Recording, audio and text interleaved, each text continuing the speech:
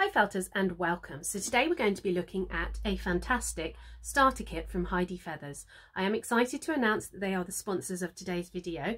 I absolutely love HEIDIFEATHERS. I use them for all my needles and I've always recommended their starter kits for beginners. This starter kit is extra special because it's eco-friendly and it's got a really fantastic mat. I'm going to show you through the kit and show you lots of items I've made from the kit as well. Let's get started.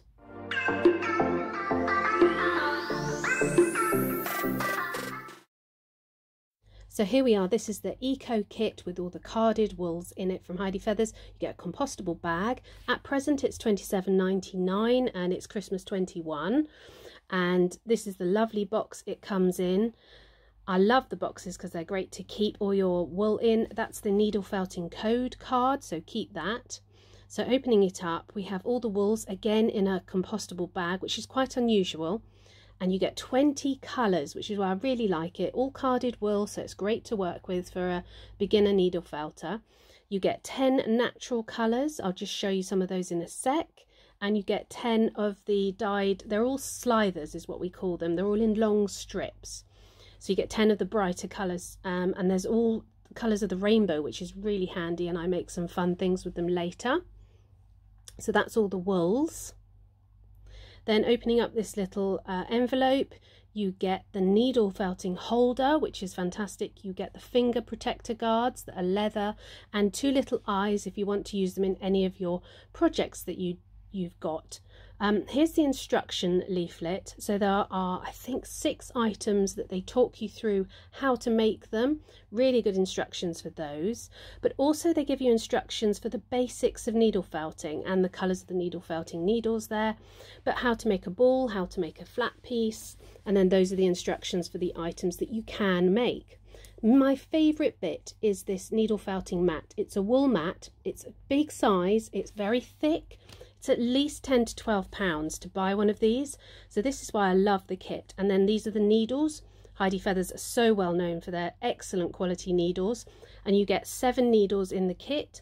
And this is your postcard just to keep. And it tells you exactly what needle is what. So I will list off the needles that we get in a sec, just to show you the length of the pieces of wool that you get. So it's great to start with because you can try out a few bits and bobs and see what you like the most, and then once you're happy, then you could go on to order more wools for other future projects that you want to do. I love the box because if you wanted to go somewhere, you could take everything in the box. It stores away neatly. It's just a really pretty little box. So I think that's really good for storing all your needle felting stuff in.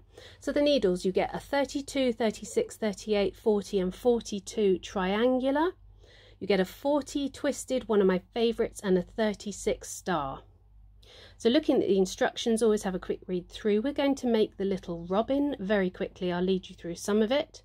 When you get the wooden needle holder, this is how you're going to put your needles in. So you pull out the little peg bit, place the needle with the bent bit on the narrower end, and then it will just slot inside and you sort of force it in and it holds the needle really well. So it's great, it makes it more comfortable. You can hold the needles just by the tops, but this will make it more comfortable for you. So here we are, we're going to start doing the robin, and I'm taking a bit of a lighter colour to make sort of the inside a bit bigger for the robin. And this is carded wool. So there's several different types of wool. I'm going to link a beginner playlist at the end and you can go and look at different types of wool. I explain it much more thoroughly. But this is carded wool and it's fantastic for a beginner because it felts really quickly, always really helpful when you're a beginner. And also the joins don't show if you have to wrap one piece over another. So the other type of wool is tops, and that can definitely show the joins quite easily and it can be a bit frustrating.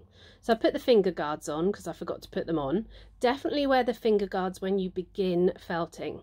So the action of the needle is in and out, and I rolled up this ball of wool really tightly.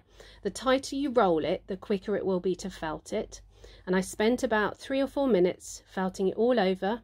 A roll between the hands makes it nice and round, and that is the inside of my project. And it's a little bit squishy, so that's absolutely fine. Just to show you, don't pull the wool too close. When you separate it, move your hands further away and it's easier to break. See, that was really hard. It did break. And then if you want a thinner strip, you can just pull it down the lengthways. These are called slithers, and then you can split it again and it splits really easily. So this is the outside colour of the robin. So I wrap it around the ball. I'm just going to attach it. So give it a couple of felts and then keep wrapping it round. Wrap it really tightly if you can. HEIDIFEATHERS, a lot of us know them really, really well for their needles. I know them really well for the needles, the starter kit, but they also do some really good wools as well. But they have the largest selection of needle felting needles in the UK. I did not know that at all. But free postage over £20, and they dispatch items really, really quickly. So I've covered it all over, and then I've felted it loosely all round. And then I've done all this with a 32 triangular needle. So now I'm going to take, my favourite is the 40 twisted, but you're going to have a play with all the needles. And you start felting all over one area quite close together, and you work your way around the whole of the ball, and that will give you a nice felted surface.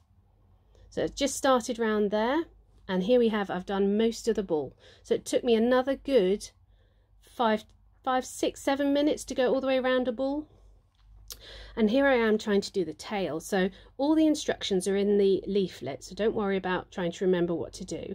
But you put a piece down, you felt it onto the mat, do 2 lines, and then you fold over the wool. And this gives you a nice little tail shape. And then I spent at least another 3 or 4 minutes just felting it together.